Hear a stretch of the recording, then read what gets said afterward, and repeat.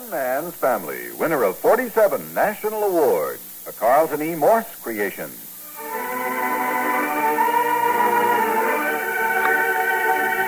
One Man's Family, now in its 27th year, is dedicated to the mothers and fathers of the younger generation and to their bewildering offspring.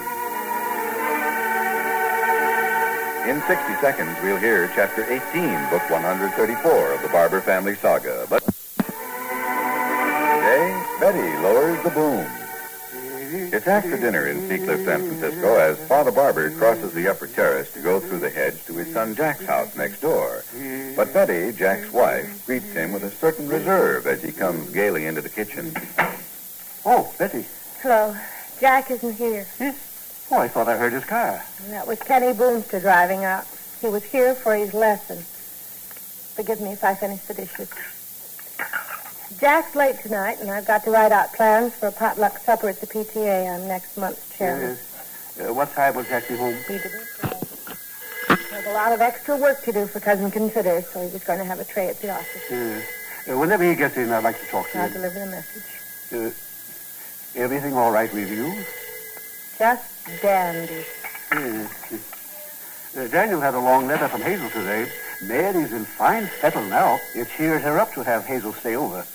Mary is mentally adjusted to the idea of having twin boys. He told me twice before. Oh, did I? Yes. I wrote Hazel to ask Clifford's doctor to send on an extra set of X-rays. Hank will know at a glance whether it might even be triplets. After all, you and Jack had triplets. It's not impossible. As I told Fanny this evening, a man should never despair. In this fascinating world, things can improve overnight. Here I was, day before yesterday, all but bereft of hope. A man with only one grandson to carry on the family name. No end of granddaughters, of course, but only Andrew Barber to take the Barber name into another generation. Then suddenly, Daniel comes home from Scotland with the latest news, and here we are with the possibility of 2, maybe even 3 grandsons. Yes, only 3 months to wait. In June, we'll know. If they turn out to be nasty little old girls, what are you going to do about that? Honestly, Father Barber, it isn't fair. I don't see how you can be so insensitive. You've got beautiful granddaughters, 6 of them, right here in this house, and you've made them all miserable. Oh? No, you really have. The triplets came in tonight with tears in their eyes. After 5 minutes with you, they were sunk. Girls are important, too, you know. You'd think men had babies the way you carry on. Your attitude toward women is practically medieval. It really is. Yeah. I'll tell you something right now. I've never told a soul, but you might as well know it. When I had my children, I just dreaded to have you come to the hospital. It hurt me every time. Yeah? You'd come in and make me feel that I'd given birth to a second-class citizen because time after time I didn't have a boy. Oh, now, Betty. Yes, you did, Father Barber. And when I had the triplets, that's one day I will never forget. I heard the doctor say triplets. And then from far away, I heard you say 3 little boys, doctor, and he said, oh, no, 3 lovely little girls, and then a terrible, terrible thudding silence. Yeah. Each one of my 6 girls disappointed you when they were born, and we know it. They're all upstairs right now trying to study, broken-hearted. They heard you singing over there in your garden this afternoon, on top of the world, because now there's another chance you might have grandsons. Now, Betty, you know as well as I do how much I love my granddaughter. Oh, sure. Second best to boys. Yes? A man who already has a great many granddaughters naturally wishes for grandsons, especially when there's only one to carry on the family name. Oh, I'm tired of that. What difference does it make? Who cares? I do. It's my name. I do not wish to see the line come to an end. I'm sorry, Father Barber. I didn't mean to... Howdy-ho. Uncle Jack home yet? Hi, Grandfather. Hold the door, Pinky. I'm going out. Yes, I'll be at home, Betty. Kindly ask Jack to call me. Yes, sir. Brother, want to see Grandfather leave a room? Invite me in. That'll do it. Well, this has nothing to do with you. I spoke up for a change. Did you? Really, Aunt Betty? Well. I wish I had the nerve. You know what? If Uncle Cliff's wife should have twin boys, they'll be Barbers, and I'm a Murray. He'll hate me worse than ever. I bet I'm cut off without a penny. Oh, now, Pinky, hate, that's an awful word. It's a fact. It started the first time he ever saw me. He looked in the plate glass window at the hospital the night Hank and I were born and took an instant dislike to me because I have pink hair. Oh. That's a fact. A pink-headed little guy named Murray? What good was that to him? Listen. There's Uncle Jack. Would you mind running along now? Huh? There's something I've got to tell Jack right away. Oh, okay. I'll call you after a while. Yeah, okay, sure. Hi, Uncle Jack. See you later. What's the hurry, Pink? Let him go, Jack. Betty, what's the matter? Hey, you're trembling.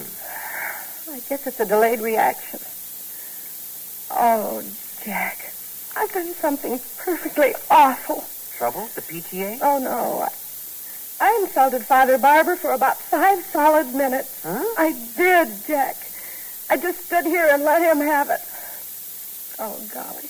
Will you ever forgive me? Sure, I will. Will he? I don't know. I wish you'd go over and find out. Gosh, I said all the things I've dreamed of saying since the girls were born.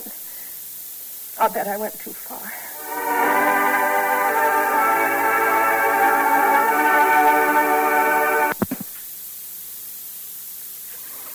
Going through the head, Jack sees the silhouette of a white metal table on the upper terrace. Father Barber, tilted back in his chair, is gazing at the star-filled sky. Dan? Yeah. Betty says you want to see me. Come and sit down, if you will. Lovely night, huh? Everything okay with you? Oh, I never had a happier day in my life, Jack. But perhaps it was a mistake to let it show.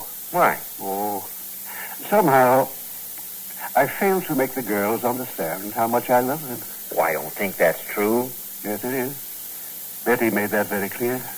I don't know what she said. I know she's kind of sorry. She was expressing a point of view. Well, not necessarily the right one. If I have not conveyed to my granddaughters a sense of my abiding affection, then I have utterly failed.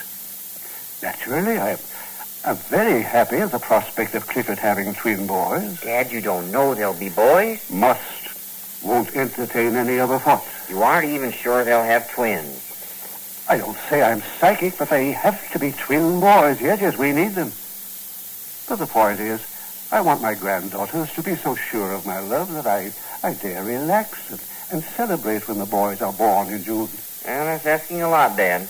Every grandchild wants to be loved best. That's poor old human nature. Every grandchild wants to be loved best. By George, that's profound. Yes, that accounts for it. You don't need to tell Betty I said so, but her stout defense of her household was very spirited and appealing. Very cute. Yes, she could be Spitfire. Yes, who was that? Who came out? I'm emptying a wastebasket for Grandmother. Hey, Uncle Jack, you here? Oh, excuse me. That's all right. I'm leaving. Well, don't let me... No, I'm turning in. Good night, Jack. Good night, Dad. What's on your mind, son? Brother, you'd think I had bubonic plague. Oh, now. He can't stand me. That hurts, you know it? Since I married Greta, he won't stay in the same block with me. I enter, he leaves. Everybody seems to be starved for love around here. Now, what's your problem? I had a long day, Pinky, and I want to get to bed. Huh? Oh, well, okay. I won't bother you now.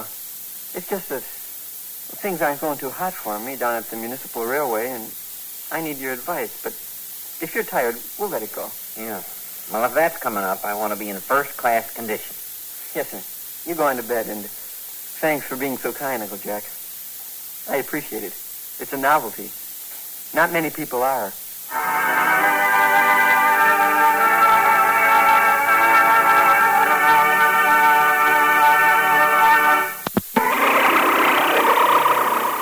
Master bedroom wearing freshly ironed white pajamas. Betty, on her own side of the big double bed, turns off the reading light and waits in the darkness to be spoken to. A silent minute ticks away. You mad at me? Oh, why? The dreadful things I said to your father? Oh, Dad didn't mind. Didn't mind? He thought it was kind of cute. What? Yeah. He thought you showed spirit, mother defending your young. He approves of that. That's pretty darn patronizing. Now, Betty, forgive him. He's a sad old man. If anything goes wrong, if Mary should have a girl, golly, you'll never get over it. Stay on your own side. But don't talk to me, Jack Barber. Man. No, stay there. This is one night I want to be cool. All night long. One Man's Family, which comes to you Monday through Friday, is written by Harlan Ware and directed by Carlton E. Morse. In Chapter 19, Book 134, The silent partner makes a move. Frank Barton speaking.